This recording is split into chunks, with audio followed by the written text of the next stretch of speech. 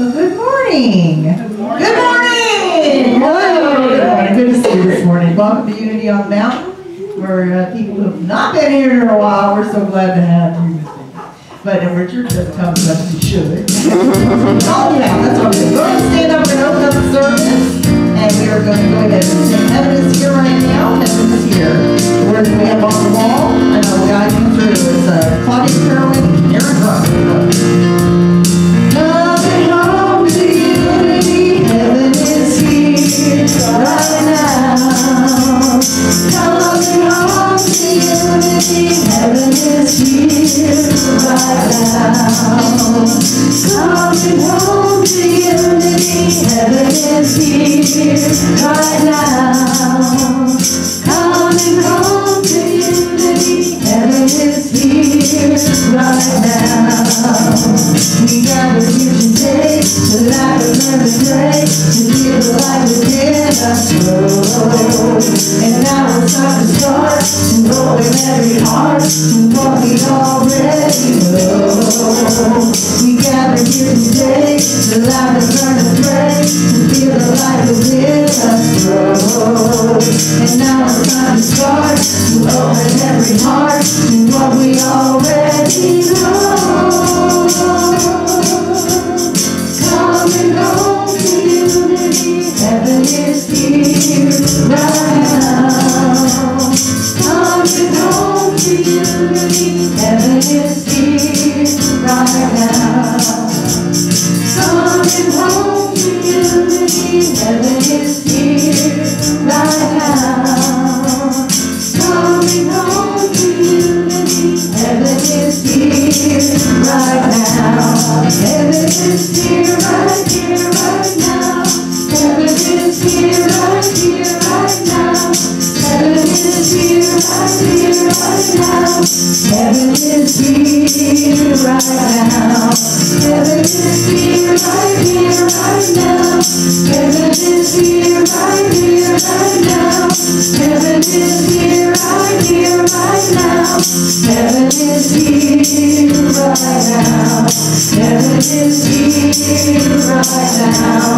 Heaven is here right now. Good morning, say good morning to your fellow neighbors, shaking hands. Say good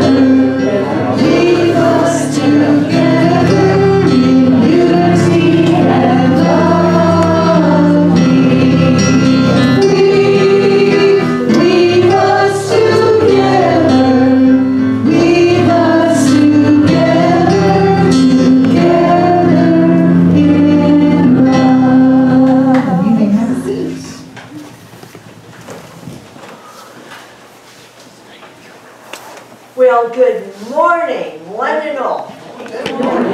It's wonderful to have you here at Unity Church on the Mountain.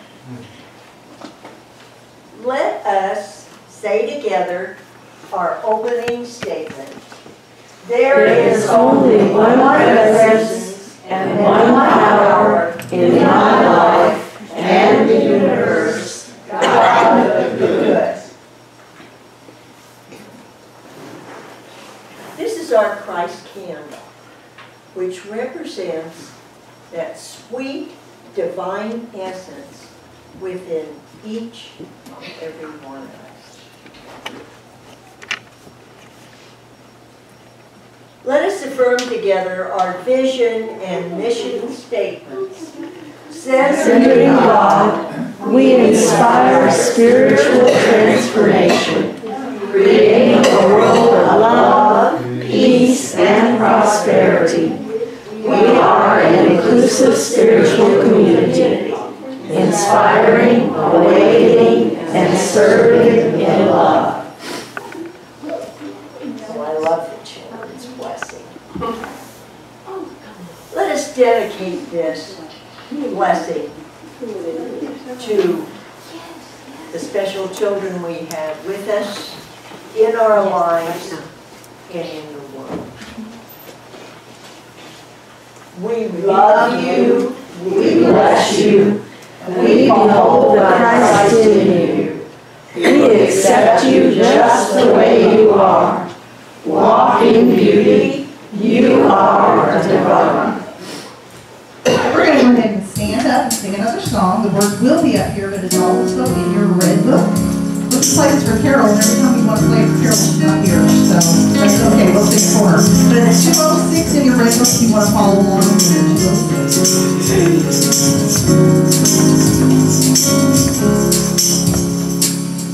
This is my song, oh God of all the nations. A song of peace for lands of far and light. This is my home, the country where my heart is. Here are my hopes, my dreams, my holy shrine. What other hearts in other lands are beating with hopes and dreams as true and high as mine. My country's skies are bluer than the ocean, and sunlight beams on clover leaves and vine. But other lands have sunlight too and clover, and skies are everywhere as blue as mine. Oh, hear my song, thou God of all the nations, a song of peace for their land and for mine. This is my prayer, O Lord of all the kingdoms. Thy kingdom come, on earth thy will be done. Let Christ be lifted up till all eternity, and hearts united, learn to live and love. Oh, hear my prayer, thou God of all the nations. Myself I give thee, let thy will be done.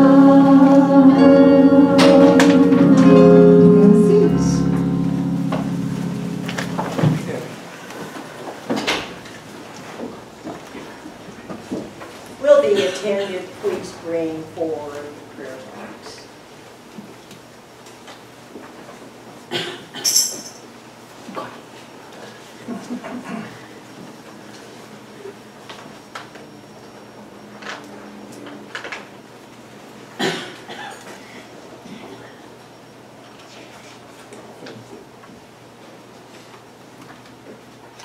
This is our prayer box where prayer requests are put, and we keep them here for 30 days and then send them on to Unity Village. And we know that these precious prayer requests, they're already answered. we know that in our hearts. And we just say, thank you, dear God. This is such a precious process. And may all those that have put these prayer requests know that all is well indeed.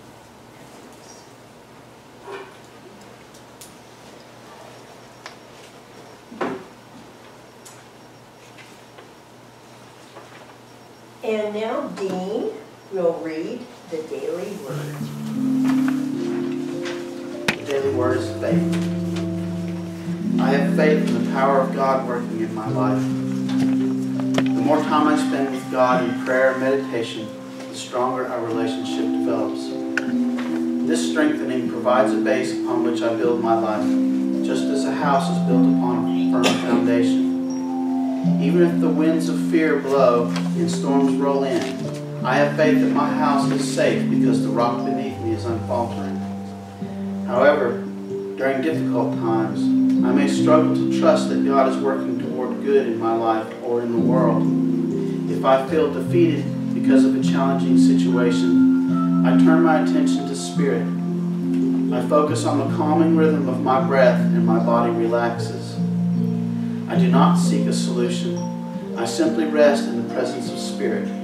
My faith supports me. I feel my trust in God, and I have peace of mind.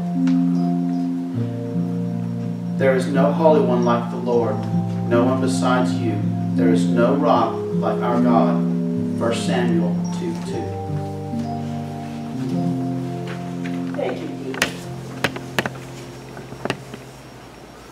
Let us prepare ourselves to say our very sacred Lord's Prayer. Our Father, who art in heaven, hallowed be thy name. Thy kingdom come, thy will be done, on earth as it is in heaven. Give us this day our daily bread, and forgive us our debts, as we forgive our debtors. And lead us not into temptation, but deliver us from evil. For thine is the kingdom, and the power, and the glory, forever. Amen. well, my goodness, it is now with great pleasure that I introduce, are you ready there? Reverend Vicky Goldston, Pastor Emeritus of Living Spirit Church in Florence. Let's welcome her.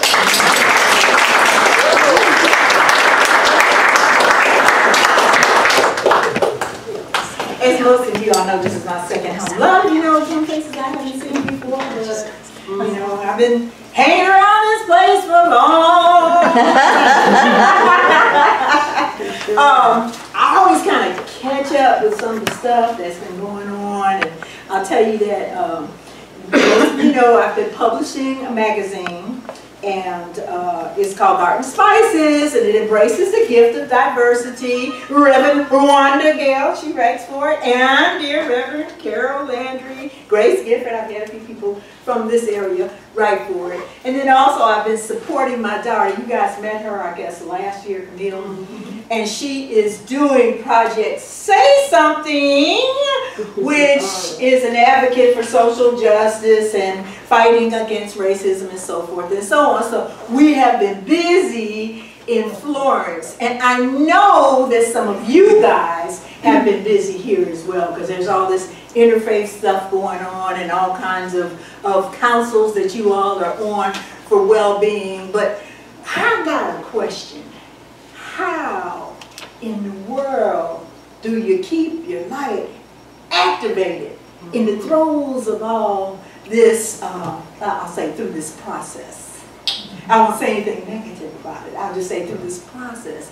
How do you keep going on? And I have found, along with a lot of my friends who've been doing this stuff for quite some time, that we have had to employ a lot of the old school stuff it never goes away. I mean, it's just that we don't, you know, we don't think of it anymore, like making sure that we are grateful, and making sure that we forgive folks, and, you know, it's just all the stuff, the truth stuff that we know about, you know. But I said, you know, I'm finding that I gotta kind of increase my toolbox just a bit in order to get through some of this work that we have been doing. And if I mean, you can't turn on the news and not say that you gotta find some kind of way to keep that light activated. So, Sonia Mathis, you all know Sonia Mathis? Well, Wanda Gale knows her because she's spoken at Unity in Tuscaloosa. Okay, she's a spiritual leader there. And she also writes for Garden Spices. And so she wrote an article about the code. And she feels that there's a code for everything that we do. And she used this definition. She says, code is a system of rules to convert information such as a letter, word, sound, image, or gesture into another form of representation, sometimes shortened or secret, for communication through a channel or storage in a medium. So, I liked her article, and I especially liked when she translated things kind of like into spiritual jargon, and just realized that, of course, that our mind becomes the place, our environment, which holds the variables of thought. So the variables that we employ enable us to either stay in the light or go to a place that doesn't do us any good. So we look at the business of any time that we think of lack not meaning just about money now. We're talking about lack in terms of things just aren't going right. Politically things are going down the tubes. We ain't got no money. I don't have, the whole world is disappearing as we know it. Every time we think of lack, we are giving into the fear process. That becomes the variable. Every time we are looking to our abundance, then of course, love becomes the word. Now, why is this so important? We always say the only two emotions. Old school, y'all, the only two emotions are fear and love. Well, I'll tell you what. Years ago, I read about the teachings of the Kabbalah. And while, all of it was very interesting reading, there's always a couple of things that really stick out and, really teach you. And the thing that taught me the most was within the Kabbalah, their core teaching is that every time we react to anything, we are living in fear. Every time we react to anything, we're living in fear. In order to be in love, we must be proactive. We must be proactive. And I thought that is absolutely the truth. Every time I react to anything, it's going to be out of ego. It's not going to be out of spirit. And it won't do me any good. And I was trying to think of a story that might illustrate that, and I went biblical on y'all, And really old school like Matthew, the loaves and fishes story. I know y'all know that story, right? But it was just so perfect, so I had to go there. But anyway, that story, if we just look at how it reads, first of all, the Christ is there, and having taught the multitude of people, the disciples who just don't ever seem to get it. They don't never seem to get it. They look to him and they say, this place is a desert. And we really need to send people away so they can feed themselves. So we know right away when we talk about something being a desert that we're saying that the mind is empty. That environment is open and receptive to whatever you're going to give it. So then the Christ says, no, why don't you feed them? I love that. Because it's like, it's not just about me. Y'all can do the same thing. You all have the potential of, you know, that Christ spirit. You can do whatever I do. So he says, no, he says, let's feed them. And the disciple says, well, we don't have anything but 5 fish and 2 loaves of bread. So he said, you know, because Christ was so cool. If he wasn't nothing else, he was cool. It's like, okay, give me what you have. And the first thing he did was he held it up to the heavens. Well, you know, we say the heaven is the divine mind. He held it to the heavens. And of course, the rest is history. There was so much, an overabundance for everybody. The fish representing divine idea. The loaves representing abundance. There's enough for everybody. How does it come? So then we realize this, we know about this business about code. So we already know that we're tapping into divine mind. We know about the idea of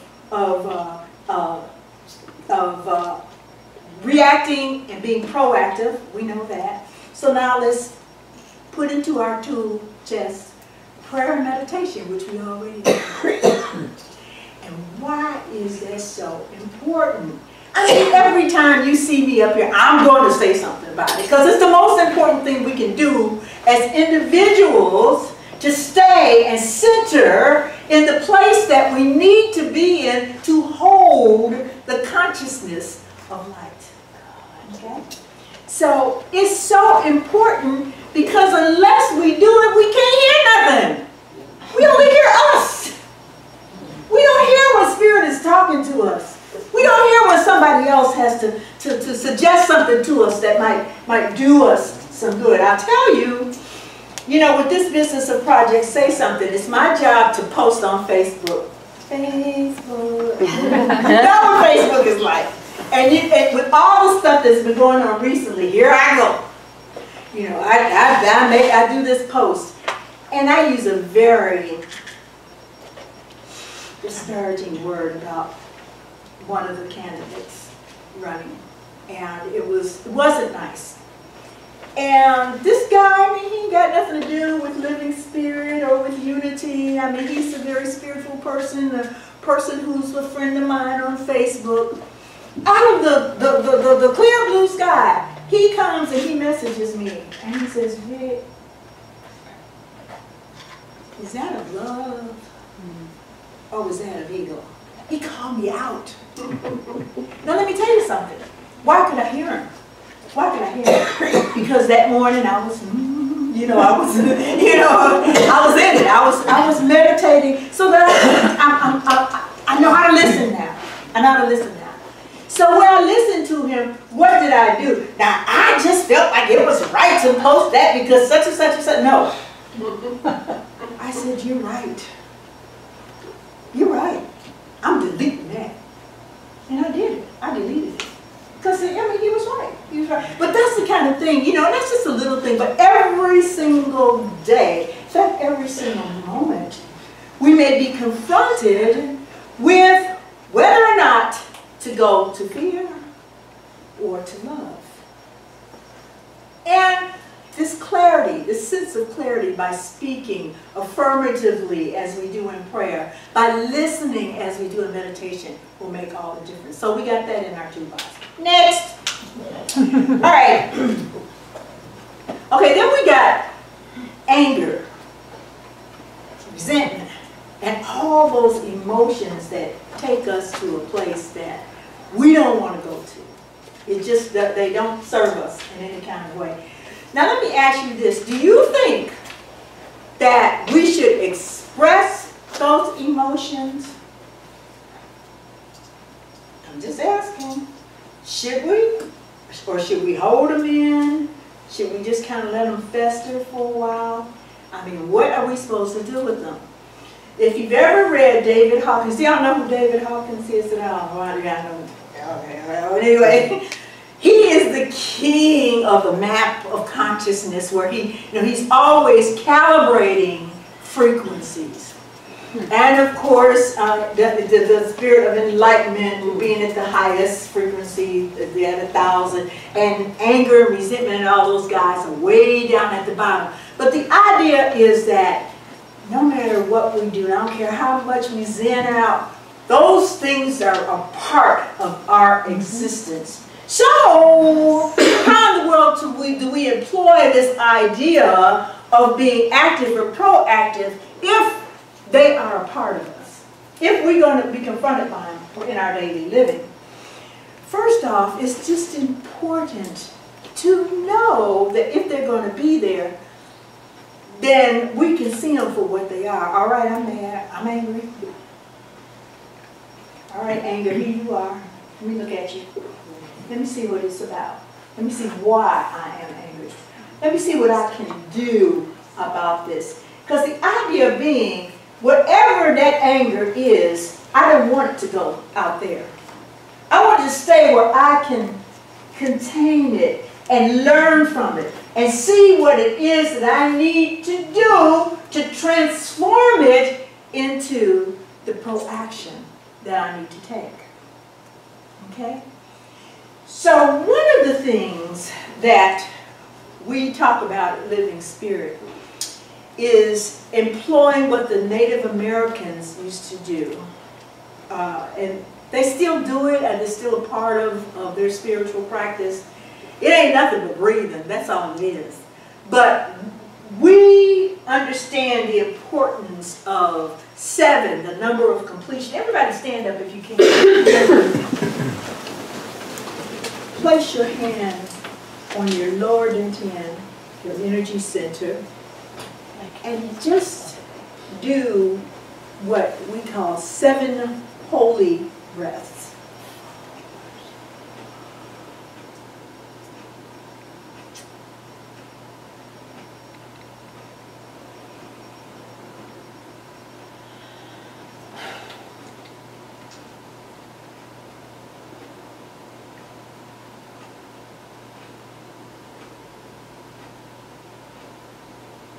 And so it is.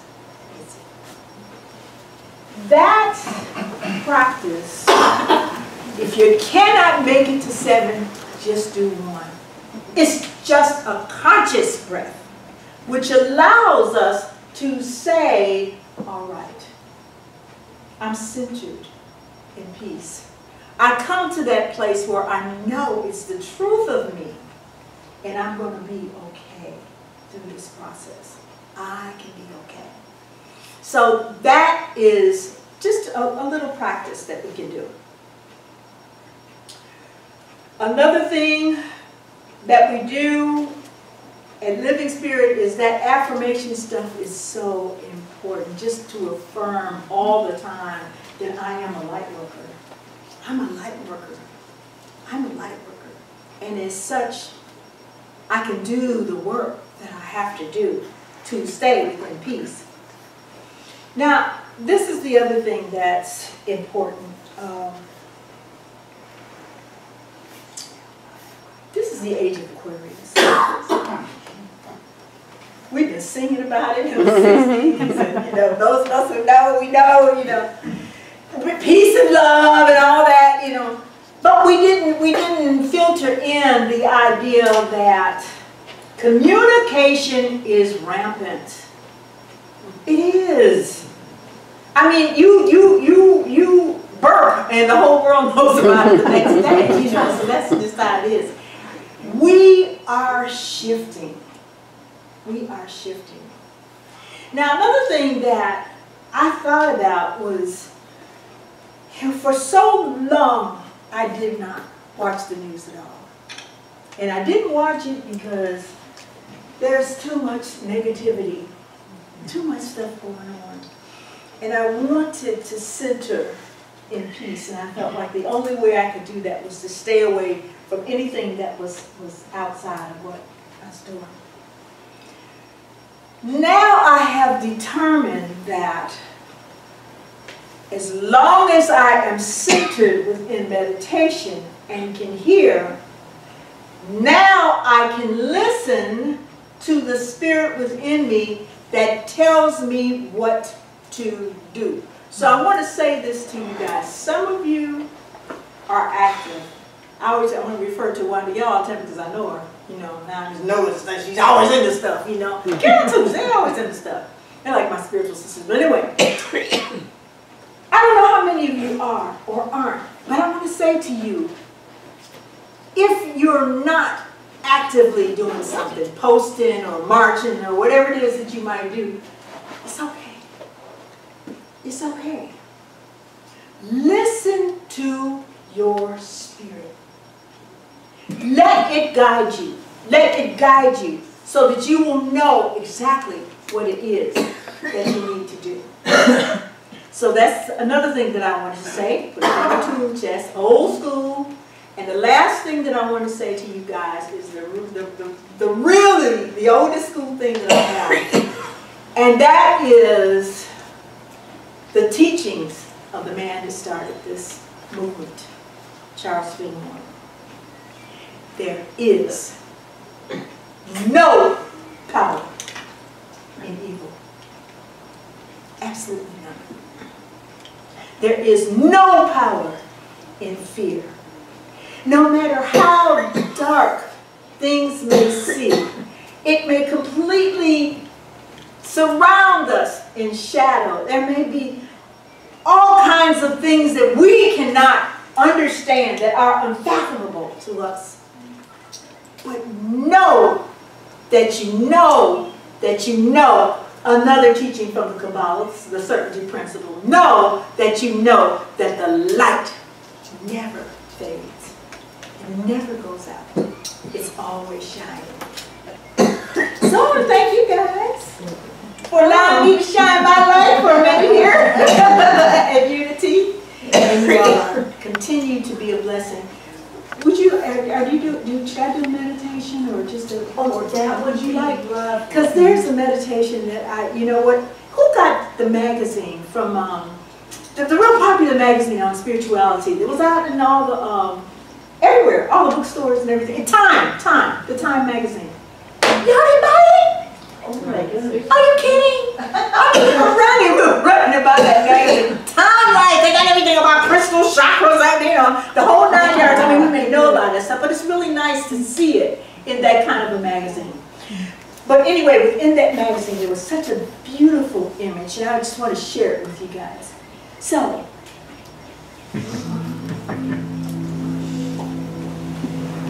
if you would just close your eyes for a moment and lift your hands as though you are cupping something.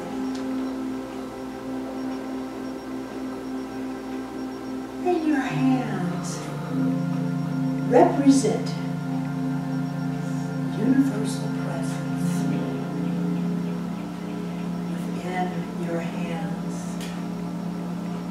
Visualize a globe of the world.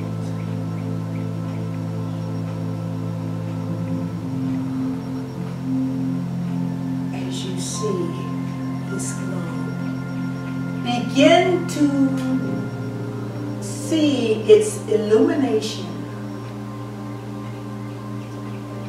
as it transforms into a sphere of light.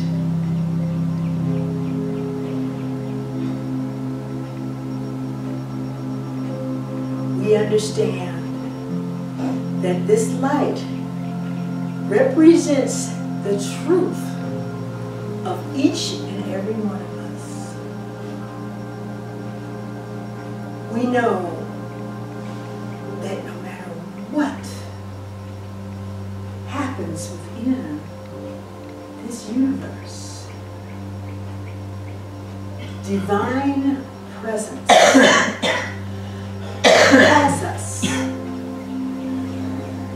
Divine presence guides us. And with this knowing, with this certainty, we open our hands and we free this light into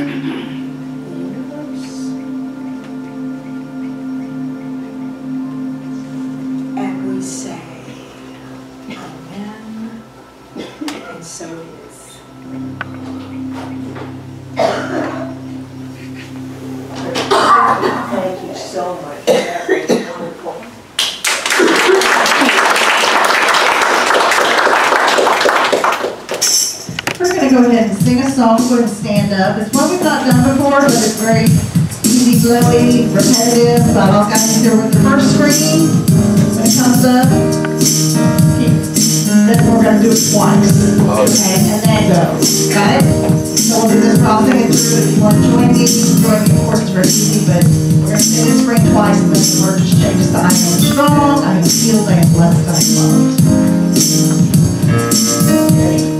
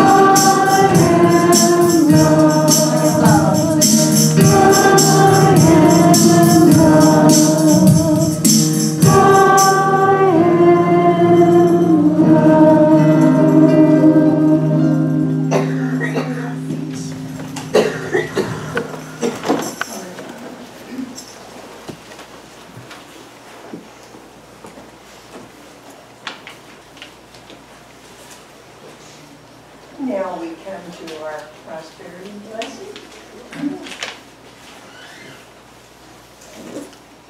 Let us affirm together our prosperity blessing. The Inexhaustible resource of spirit is equal to every demand. There is no reality lack. Abundance is here and now manifest. I give because I believe in love. I give because I believe in love. I give because I believe in love, and love is given to me. I give because I believe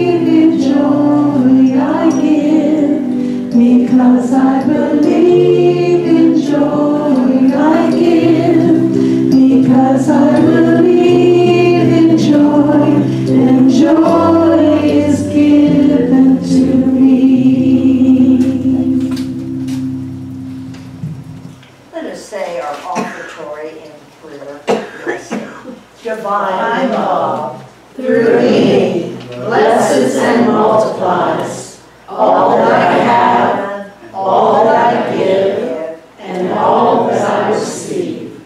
Lovingly I give, and lovingly I receive.